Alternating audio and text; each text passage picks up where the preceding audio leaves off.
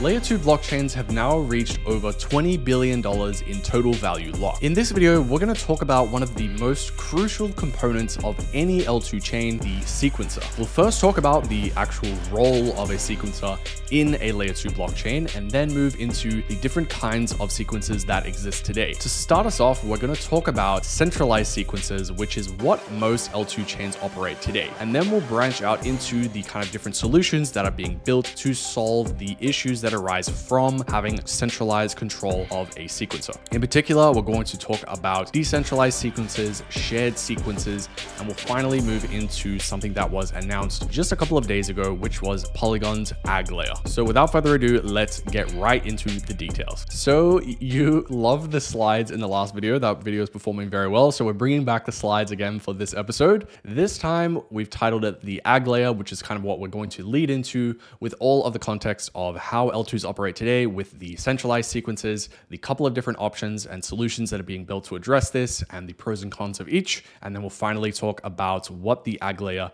is and what it will become over time, which is a new kind of announcement that came out from Polygon yesterday as I'm recording this video, but by the time I post it, it'll probably be a couple of days ago. If you want to check out the announcement tweet, that will probably, if I remember, be linked in the description below as well. So let's get this started. So what we're going to be talking about today is we're first going to talk about, as we mentioned, what the actual role of a sequencer is. We'll then move into centralized sequencers, decentralized sequencers, shared sequencers, and then finally, we'll wrap it up with the Polygon AggLayer and move into some final thoughts on this whole topic as well. As always, the slides, if you want to download them, they'll be linked in the description from an IPFS link. If the link looks a little sketchy, that's just how the IPFS links look. I'm not going to post a virus or anything down there, but as always, do it at your own risk. So let's actually talk about what the sequencers are. So what is the purpose of a sequencer? And if you've watched my Polygon ZK EVM video, you will already know the answer to this, but the sequencer plays arguably the two most important roles in the Layer 2 blockchain. And the two roles that I'm talking about are, firstly, the sequencer is responsible for actually either executing or discarding all of the transactions that get sent to the Layer 2. So imagine you're sending a swap or a trade or whatever transactions you're performing on the Layer 2 blockchain. Those go into the mempool of that L2. And the sequencer is basically firstly responsible to say, hey, I'm going to constantly keep looking at the mempool for new transactions. And it basically gathers them all together and says for each one, it runs a couple of checks. So it says things like, hey, is this actually a valid transaction? Is this a duplicate transaction? Do you have enough funds to execute this transaction? Does this clash with another transaction? Things like that, just to make sure it's actually going to be valid according to the rules of the chain. And then based on those checks, it either decides to execute it or discard it, and then broadcasts that information to the other nodes on that network, which then feeds back to any users or decentralized applications that are reading the data of the L2. So the summary of the first responsibility there is basically picks up the transactions from the mempool and executes them. So the sequencer is the one responsible for actually doing all of the handling of the transactions on the L2. So it's a very crucial responsibility that it holds. The second very important, arguably even more important in some aspects, responsibility that it has is actually sending the transaction data of the transactions that it executes into the rollup contract on Ethereum in the form of batches. So essentially, after it executes these transactions, it's going to say, hey, I want to, do what these L2s are promising and inherit the security and decentralization of Ethereum. In order to do that, I'm going to provide all of the transaction data that I know about back to Ethereum, and I'm going to make that more optimized by batching them and in some cases, compressing those batches as well to save space. And I won't get into it in this video, but hopefully another video will make soon about 4844 and further optimizations to this process as well. But the sequencer is a very crucial party or component of any L2, as it's responsible for executing all the transactions and then also sending all that transaction data back to Ethereum as well. So here I've just summarized that on this slide. Role number one, execute the transactions, and role number two is to actually batch them. So today, the issue that we're kind of foreshadowing in this little presentation here is that there's multiple rollups, right? In this slide, you can imagine I've tried to create this like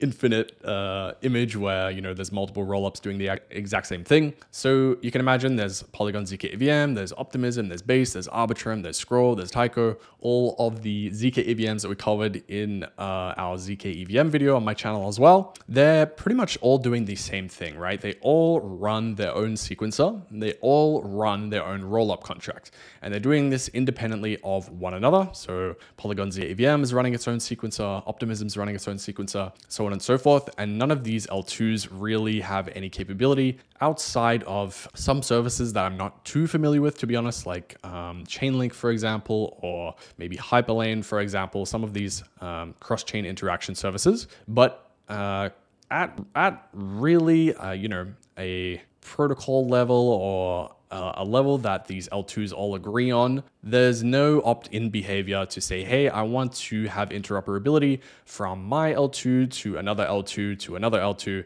and access the users and the liquidity and community members of each of these L2 chains, right? They're all kind of siloed ecosystems. So when I did in my ZK EVM video, right, to deploy a smart contract on the ZK Sync era ZK EVM, I had to bridge funds, go through the bridge, and then once I've bridged funds across, there's no utility for me for the funds and the liquidity that I brought across to that chain to be able to use it on any of the other L2s, even though they're pretty much all doing the same thing in a lot of cases. So I can't use those funds on Polygon ZK VM, I can't use it on Optimism, unless I bridge back to Ethereum and then go through another bridge, which is a pain, and it's also expensive in some cases. So that's the real issue that we're kind of foreshadowing into today. We're going to talk about centralized sequences first, and then we'll move into some of the solutions to this issue. So yeah, like I said, there's no interoperability between any of these big names like Tycho, Polygon, Optimism, Base, and that's really an issue for users where it's an issue for users and developers both, because users, you're kind of picking a community, right? You pick and have some loyalty to these chains where you say, okay, I like this application on this chain, or I have some affinity to this chain and I have my funds over there, but I can't access any of these other L2 chains. And for developers, it's the same perspective, right? It's like, well, I could deploy my chain onto Optimism, for example, and access, you know, I think maybe the Base community is cool. I could deploy onto the Base community and do like the on-chain summer community type things. None of the other communities or people within Web3 that aren't on those chains can access the experiences that I'm building unless I go ahead and redeploy the contracts that I'm creating onto each of these layer 2s independently, and then have to, you know, jank my application together to support like 20 different chains. The point is, it's a bit of a pain, and despite most of these L2s operating a lot of the same technologies in the same way and supporting the same standards, there's no interoperability between any of them. So what we're going to talk about first is the centralized sequencer. So all of these big names that I have on the screen right now, I believe, you can check this on l2beat.com as well for yourself, are operating a centralized sequencer. So this screenshot in the middle is from L2Beat from Arbitrum's page. You'll find the same thing on pretty much any, you know, household name, probably not household name, but, you know, popular L2 today, that they're operating what's called a centralized sequencer. What does that actually mean? So what is centralized, right? Is centralized bad? You know, centralized in my mind has very negative connotations. What does it actually mean? So centralized essentially means that a single instance of that sequencer is being run, and likely it's being maintained and kind of controlled by the core devs of the protocol that are running the L2. So for example, in Optimism's case, the Optimism team is probably running the L2 and maintaining the performance and the upgrades or whatever is necessary to maintain that L2 is actually operating as expected, and the same goes for any of these companies as well, right? I don't want to, you know, point out specific names. I'm not going to pretend that I know what's going on behind the scenes at all of these companies, but that's just a kind of broad generalization, is that likely the team behind the L2 is running a centralized sequencer. Imagine in your mind that essentially a single instance running this specific sequencer software that is picking up the transactions and also sending them to the Ethereum L1. So I kind of mentioned the word centralized, especially in Web3, has pretty negative connotations, right? So centralized usually just means when you say that word, it's, oh, centralized is bad, which in some respects, the whole point of what we're building is to be decentralized. So that is, a valid point. But centralized sequences, as we'll kind of get into, they offer the best performance for the actual L2s. And when you're talking about L2s, what most users care about is the scalability and the performance of the chain, right? When you hear people talk about L2s, you say, oh, the transactions went through so efficiently or so quickly. I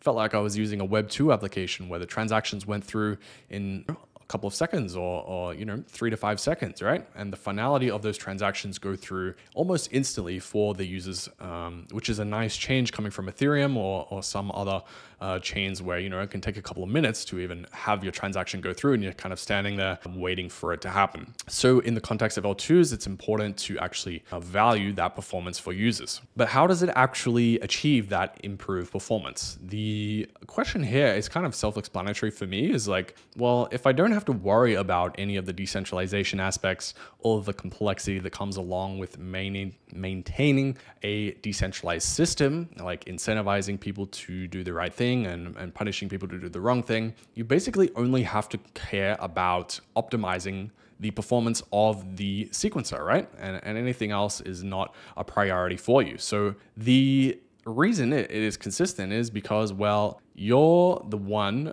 basically running this piece of software that you're controlling, you're monitoring, you're able to make improvements to this over time. And the only thing that you really care about is the actual performance. The other point that I have here down the bottom is that in the case of ZK EVMs, if you've watched that Polygon ZK EVM video on my channel, you know that there's a kind of second step where the batches that get sent by the sequencer, those go to a aggregator who is responsible for sending it to the prover, who produces a zero knowledge proof of whether that batch was valid or not. As you can imagine, if you're the one running the sequencer, chances are you're probably going to generate valid batches, right? You're not going to produce garbage or try and attack the network. The chances are you're probably producing valid batches that are going to get proven the first time they are sent to the aggregator and the prover, right? You're not going to experience in that kind of second phase of things invalid batches where people are trying to attack the network or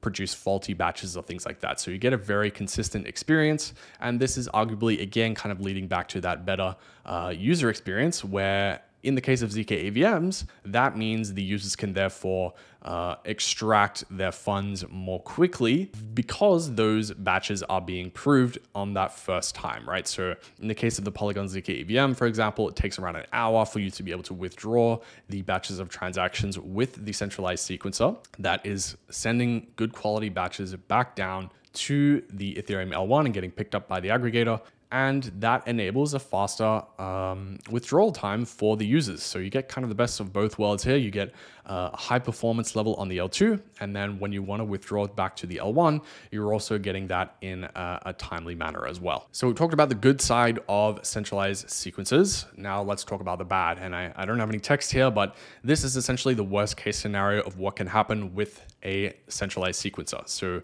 this was from earlier last year, sorry, I actually got the wrong article in the screenshot. What I wanted to talk about was the Arbitrum sequencer going down during the inscriptions hype cycle, which was earlier this year. So I've actually got the wrong screenshot here. That's my fault. But if you watch my inscriptions video, I talked about a little bit how some chains were not able to handle the inscriptions hype, and this is kind of the result of what can happen in a L2 that is running a centralized sequencer is, well, if you're not able to handle that on your sequencer, you only have one single instance running, then essentially the sequencer can go down, and that is really bad because the transactions are no longer going through to the sequencer, right? The sequencer is not picking them up from the mempool, and it's not sending them back to Ethereum because it's not executing them. So it's pretty bad for this to happen to Arbitrum. I'm not calling out Arbitrum. This could realistically happen to any L2 today that is operating a centralized sequencer. I think Arbitrum just experienced a lot of inscription transactions on their L2, whereas things like Polygon happened on the Polygon POS chain, which is probably more suited to handle this kind of stuff at that scale. So realistically, any L2's sequencer could go down. That is a centralized sequencer. In the case of, it is a single instance that if a bug occurs or something goes wrong, that is going to experience some downtime. So this is a pretty good case study, I guess, of what can happen in the worst case scenario for L2s. Oh, it's probably not the worst case scenario, but there is a downtime for users and they're not able to submit transactions, and those transactions are not going back to Ethereum. I believe in the case of the inscriptions issue with Arbitrum, it was about 70 minutes. So, about an hour of downtime, which is not the end of the world for an L2 environment. And then it was back online. The other kind of downsides that I should mention here are things like the MEV collection that centralized sequencers have. So essentially, imagine because all of these transactions are going to a sequencer, that sequencer therefore has all of the information of what transactions are inside of the kind of mempool that it's about to execute. It's then going to have the freedom to make those decisions of what MEV am I going to collect and what other things am I going to do with the information that I have, right? So imagine there's a very profitable transaction within the pool of transactions that are going to be executed. The sequencer could, in theory, say, well, you know what, I'm going to go ahead and submit a transaction and front run that profitable transaction because I'm the one that has control over what's being executed. Now, realistically, is a centralized sequencer, that's usually being operated by the protocol developers themselves going to do that? Probably not. It's going to probably tarnish the reputation of that chain. So I don't think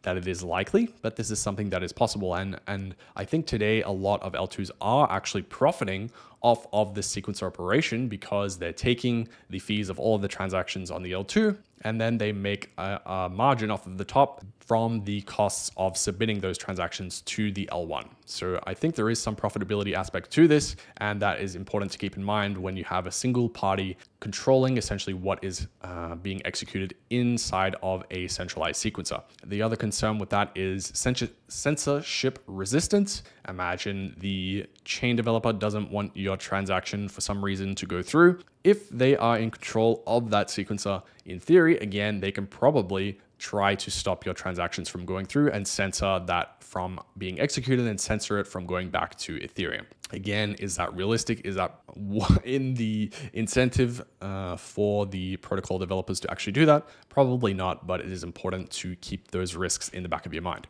All right, so that is centralized sequences. And I put this slide here, as always, it depends. Decentralization and security is not strictly better than scalability, right? A lot of users care about scalability and are willing to sacrifice in some of these two other pillars here to achieve higher levels of that scalability. One final kind of thing I wanted to mention about centralized sequences is that most layer 2 blockchains have either today or planned in the future the capability to bypass the sequencer and do what's called a force batch or a forced transaction to say, or for some reason, the sequencer, either if it's down or if I'm potentially being censored or some other reason, my transaction, I don't want it to go through the sequencer, you can actually force it down to the L1. I believe this is available on Arbitrum today and is planned to be enabled on Polygon ZK EVM. The code is already there. It just kind of needs to be switched on. So this is something to keep in mind. If something goes seriously wrong, you can often bypass it. The downside to that is you're essentially submitting a transaction to L1 and going to pay all of the fees on the L1 as well. So you don't get any of the benefits if you're forced to kind of bypass the whole L2 system that you would want. So to summarize the centralized sequencer, it is built for performance. Keep jumbling up my words. It consistently performs its job well, right? So this is probably what a lot of L2 users care about, and I think is what is the standard today. Again, like I said, this is being used by Optimism, this is being used by Base, Polygon ZK EVM, Arbitrum.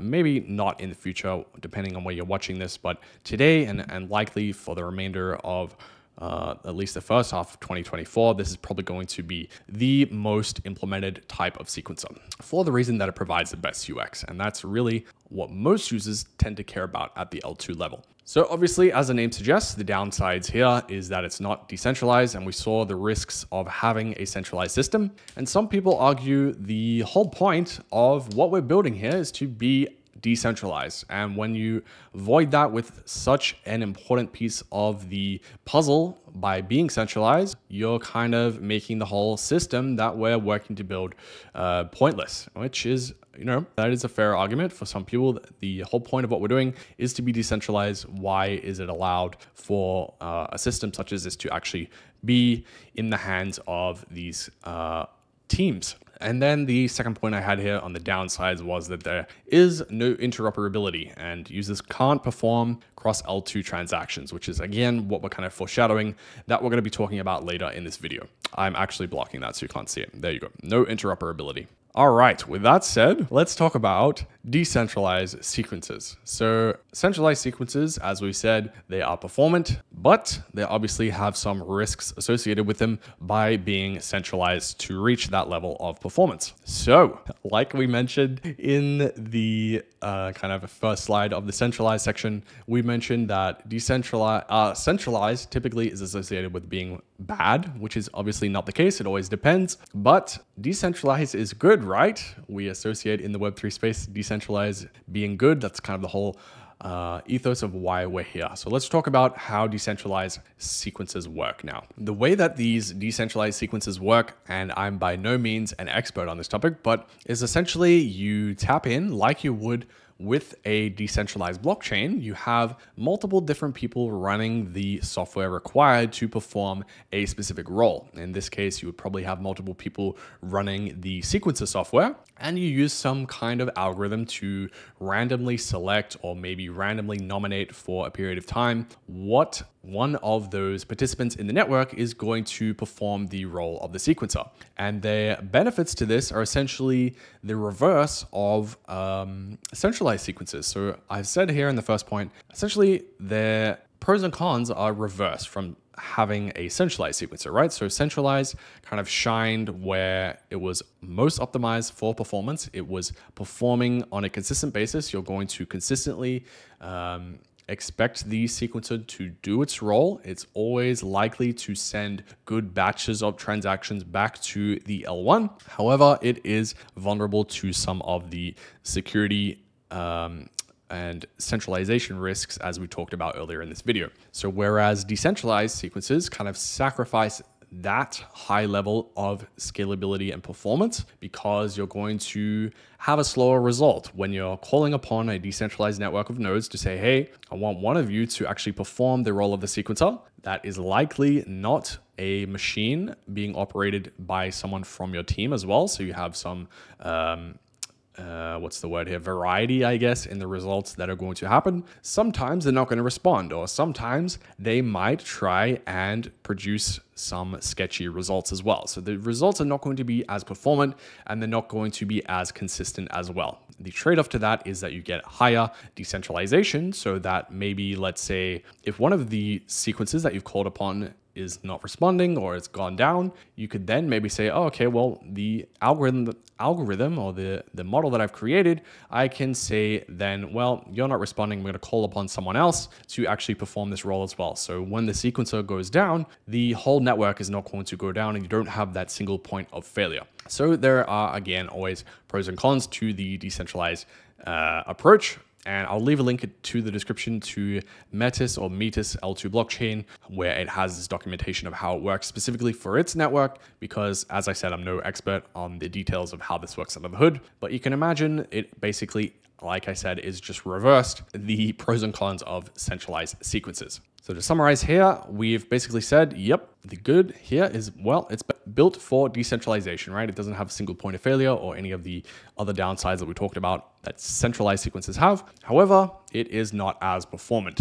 And again, just like centralized sequences, there is still no interoperability between L2s, right? despite there being a decentralized network, well, not a network, a decentralized system in place to perform the role of the sequencer, there's still no interoperability between L2 chains. There's still one-to-one mapping from the L2 chain to sequencer. There's one sequencer system that is serving one L2 chain. So both centralized sequencers and decentralized sequencers are kind of aligning in this fact, well, we're still having one sequencer to serve one chain. We therefore have no cross L2 interoperability. And as we talked about, this is the issue that users and developers face, right? Do I want to access the community and the liquidity of zkSync or Tycho or Scroll or Optimism, or do I want to join the community and the liquidity on Polygon zk EVM? I really have no way of kind of tapping into all of these at once in an elegant way for either users or developers. So what we're going to talk about next is a solution called shared sequences, with the goal in mind that we want to create and enable an experience for users where they can submit cross-chain transactions. And we'll talk about what that really looks like later. So we've revisited our whiteboard here. We're going to move into shared sequences now. So shared sequencing is kind of an evolved version of decentralized sequencing in my mind. It's basically a decentralized sequencing network that instead of serving a single L2 chain, it actually serves multiple L2 chains. So I've put here, shared sequences operate a separate blockchain. So shared sequencing networks are actually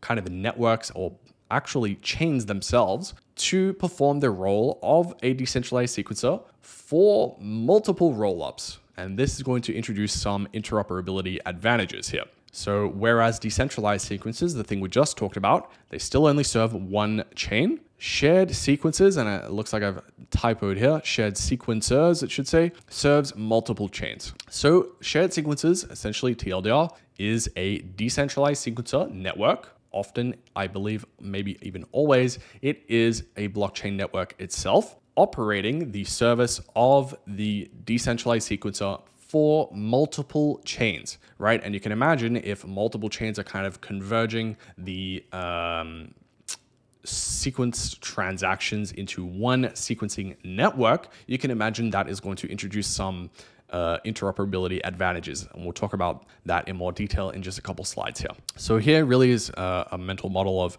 and I'll get my head out of the way, a mental model of the comparisons between decentralized and shared. So what we saw earlier was, well, one L2 has its own sequencer and it has its own rollup contract. Whereas in shared, multiple L2s are going to share the same decentralized sequencer network, and they'll still have their own rollup contracts respectively on L1 as well. All right, let's move back down here. So why shared sequencing? And what does this actually mean for users to have interoperability between L2? Shared sequencing is pretty much going to enable what is called atomic transactions. So atomic transactions, which is a word that I learned about a couple of days ago. So again, no expert on this, but it means to be able to submit a set of transactions or a bundle, as it's kind of more clear in my mind, a bundle of transactions. And within that bundle, you can say, well, I want transaction 1 to go to chain A. I want transaction 2 to go to chain B. Basically, you submit a set of transactions or a bundle to multiple different chains. In this case, we're talking about multiple different L2s. The very important part of that is that the atomic part of that means either all of those transactions are going to execute or none of them are going to execute. Why is that important? Imagine you're a bridge. This is probably the easiest example to explain. A lot of bridges, in a simplified way, they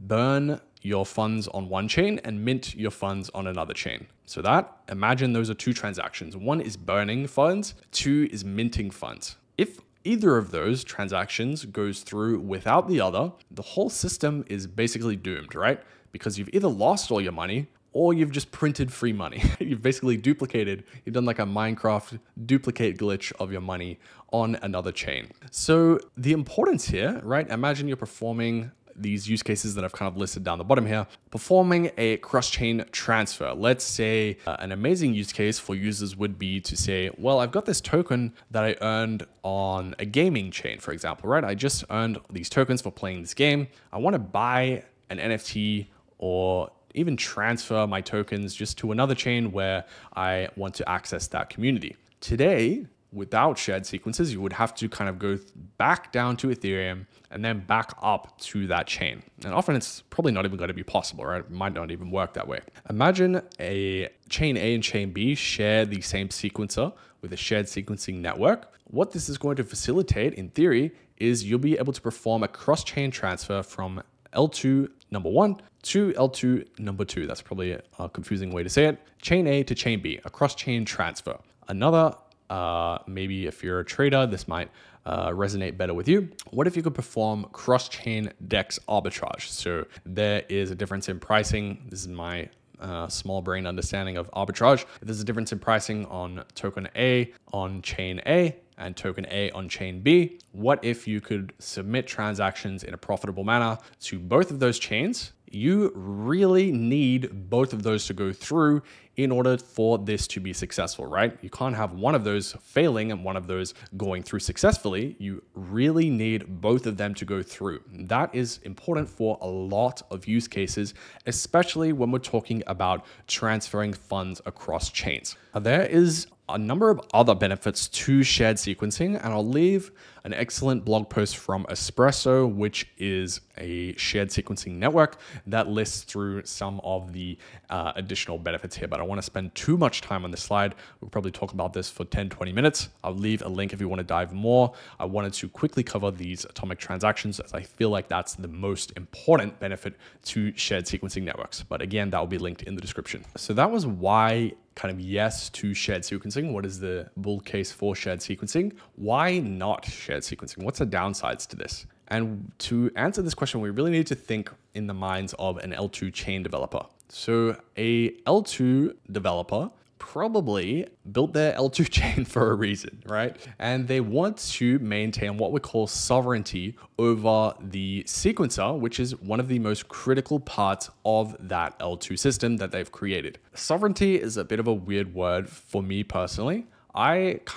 I want to say control here, but I think control again comes with a lot of negative connotations, right? But I'm going to say control. The L2 chain developer wants to have control whether or not the sequencer is centralized or decentralized. They want to have control of the sequencer for their L2. All right, what does that mean? In order to participate in the shared sequencing network, you're going to give up all control. And again, control is probably not the perfect word for what I want to describe here, but let's continue. They want to give up control. They must give up control of their sequencer to participate in the shared sequencing network, right? Imagine you're offering me a bunch of interoperability benefits as long as I hand away my sequencer to your shared sequencing network. You're then going to say, hey, don't worry about any of the performance. Don't worry about any of the MEV collection. Don't worry about the censorship. Don't worry about XYZ. All of the stuff we talked about that is in the power of a sequencer. That is very crucial stuff for the L2 to make sure that is performing in a way they want, right? Control is not the right word. I'm not sure what the word is here, but the word sovereignty, it doesn't make much sense to me. But sovereignty, they want sovereignty of their chain. They don't want to hand away control and basically say, well, it's up to you now to make sure my L2 operates in the way that I want it to. It maintains strong performance. It maintains, a good reputation. It's doing the right things. I can no longer even optimize the software. I can no longer optimize the hardware that it's running on. I'm just going to give away this control of such a crucial part of my L2 to this other shared sequencing network. And the trade-off that I get for that is, well, my L2 chain has more interoperability between other L2s that are participating in this same shared sequencing network. So it's a pretty big sacrifice. At least to me, that's the way that I view the kind of pros and cons of shared sequencing is, well, yes, you do get interoperability benefits, but you're essentially handing away a very crucial part of your L2's system away to a third party. And this also limits your ability as an L2 to do things like, well, you can no longer run a centralized sequencer even if you wanted to, because, well, you've opted in for a shared sequencing network that is by default decentralized sequencing network. You can no longer have control over the MEV collection. You can no longer, and this doesn't mean, well, that's a good thing for chains, right? They can't keep taking away my money. That's not what I'm trying to say. It's like, well, what if in a perfect world, this L2 chain is operating with full integrity? They don't want to do anything negative. They're only trying to benefit the users, right?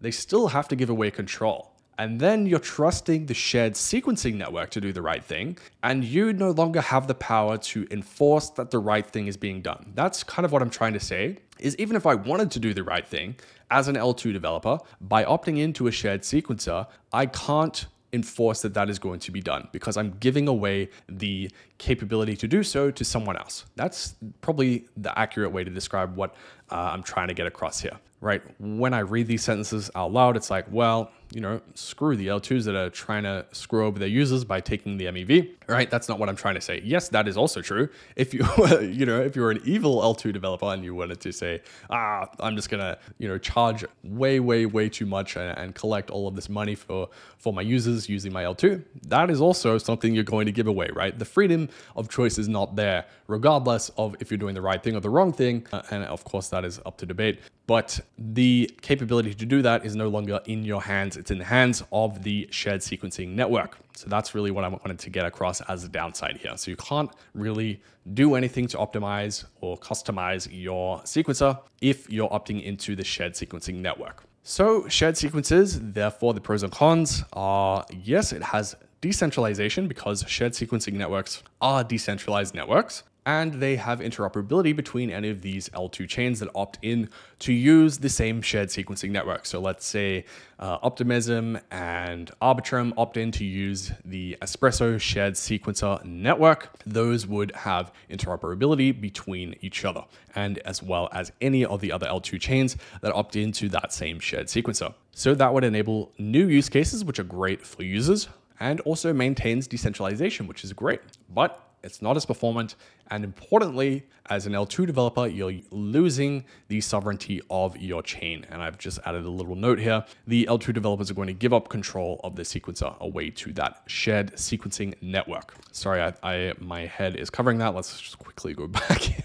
So what I wanted to say, I'm sorry if my head covers stuff in this video. I'm distracted at the middle of my screen, but that is what we were talking about under my head here. All right. So the final kind of part of this video I wanted to talk about is what got announced yesterday. When I'm recording this, for you, it'll probably be a couple of days ago, which is the Polygon AggLayer. And this is short for aggregation layer. The Polygon AggLayer enables the same atomic transactions and cross-rollup interoperability as the shared sequencing networks that we just talked about, importantly, without forcing the L2s to give away sovereignty or control of their sequences. They can still choose to operate their own decentralized sequencer or choose to operate their own centralized sequencer. If they're Mr. Evil, they can take as many fees and collect MEV, censor people if they want. Most likely, most L2s are not going to do that. They want and they care about the people using their L2 chains. They want to make sure that the integrity of the chain is being maintained,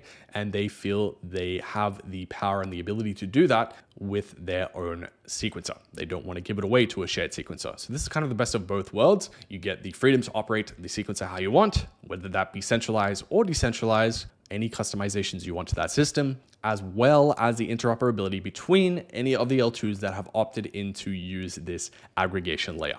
So let's talk about how this actually works now. And importantly, I put this slide here because I was a bit worried that people's reactions to this would be like, oh, this whole video is about Polygon, right? I was just a Polygon shill. So I wanted to importantly call out that any Alt L1 or any Alt L1 or L2 can opt in to participate in this AggLayer system. It's not just Polygon chains.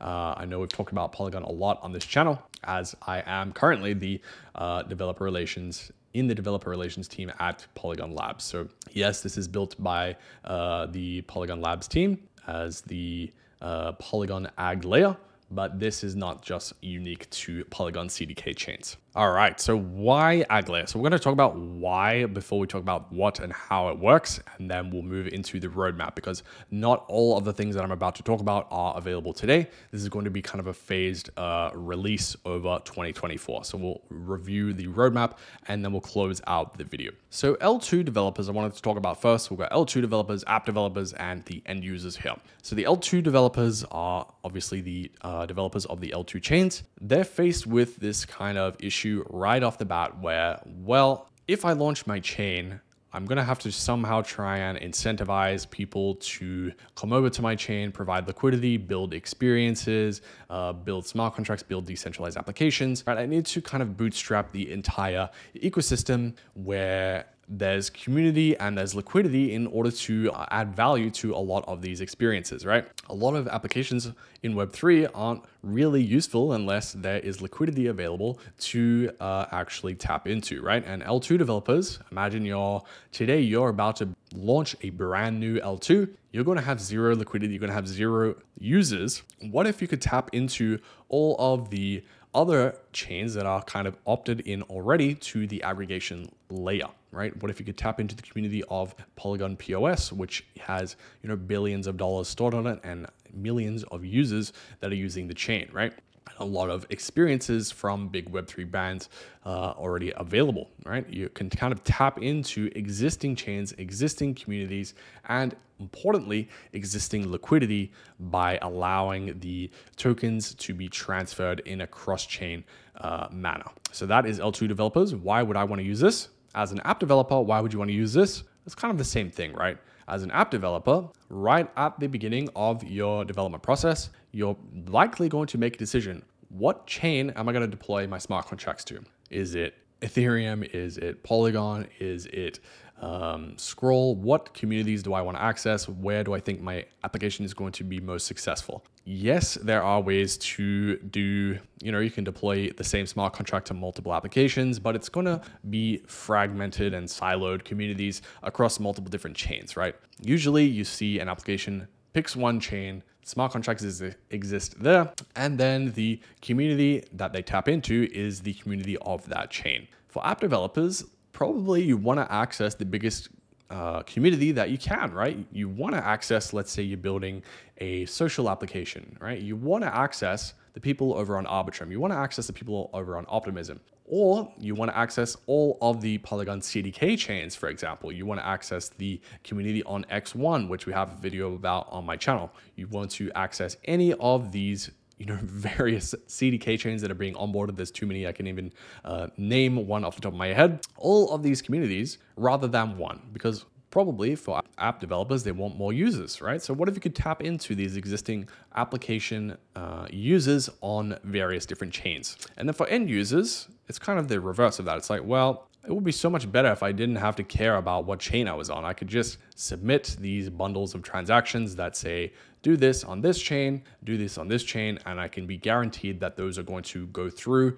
or they're going to fail. And we don't end up in this weird state where some of them went through and some of them failed. And this, for end users, can enable things like, for example, if you earned a token on immutable ZK EVM, you were playing some game over there, you earned some tokens, you want to transfer those to the Polygon ZK EVM or the Polygon ZK POS, which is, again, on my channel. If you want to do that cross-chain transfer, this is going to be a new and awesome experience for you. All right, so how does this actually work? So I've kind of broken it down into 6 dot points here. It is a little complex. So the way that it works is essentially each chain's sequencer executes the transactions as usual, right? So those sequences, as we talked about, the benefit to this is that you maintain your sovereignty. You get to choose the way that your sequencer behaves. Is it a centralized system? Is it a decentralized system? What kind of MEV collection are you implementing, right? These different rules that you have the control to actually implement because you still own your your sequencer, sorry. So imagine we haven't really changed anything from how L2s operate today. The sequences execute the transactions as usual. So that's the first role that we talked about of the sequencer. Then this is where it changes a little bit. So each chain's sequencer generates a zero knowledge proof, ZK proof, of its updated state. So it executes a bunch of transactions, it comes up with an updated state, and it generates a zero knowledge reflective of that. Okay. Once it's done that, it's going to send that zero knowledge proof back to the AggLayer rather than Ethereum. Okay. So as we kind of talked about, the sequencer's role typically is to send transaction data back to Ethereum. And it's expensive to do that, right? So instead of that, imagine instead of chains coming from L2 back to Ethereum, there's a layer on top of Ethereum, which is the AggLayer. So chains, instead of submitting directly to Ethereum, they will instead submit to this middle layer, which is the AggLayer,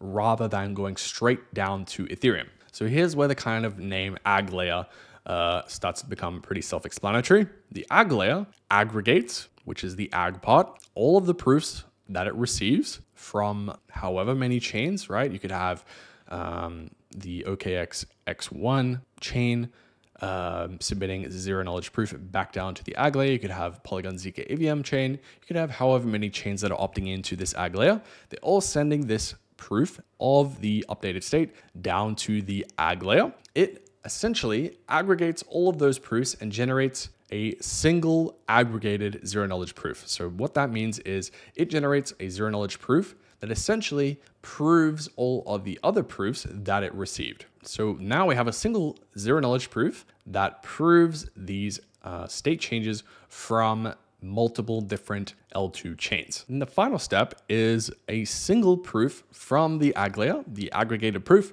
is then sent to Ethereum. So rather than sending proof from however many chains at the L2 level directly to Ethereum, which by the way is a pretty expensive process, that goes through the AggLayer and produces a single zero knowledge proof that reflects all of the proofs that were submitted from however many chains. That single aggregated zero knowledge proof goes to Ethereum to represent all of the chains' state updates are valid. Okay, so the follow-up question that I had to this is, how is this even possible? Aren't zero knowledge proofs really slow to generate? And the answer is yes, right? Currently in the Polygon ZK EVM, the process to generate zero knowledge proofs that reflect the validity of batches of transactions takes around 30 to 60 minutes, right? So that's a pretty long process. So what a later release of the AggLayer is going to introduce is these things called optimistic confirmations. And this essentially means a chain can send a batch of transactions without first generating a zero knowledge proof that reflects that that batch is actually valid. It's going to send that batch of transactions to the AggLayer without proving it, right? So you could, in theory, send a bunch of garbage transactions to the AggLayer, and then any transactions from other chains that depend on transactions within that batch from chain A. So let's say a transaction on chain B depends on what's happening on a transaction on chain A. In this optimistic confirmation system, that is basically going to be optimistically approved without any zero knowledge proofs to back up those claims. So what I mean by that is essentially, let's say chain A sends down a batch of transactions, right? And then chain B, a user is saying, I want to do this transaction, but it depends on what happened on this other chain. And that transaction is included in the batch that got sent, but not proved. It's going to say, well, I'm going to optimistically say,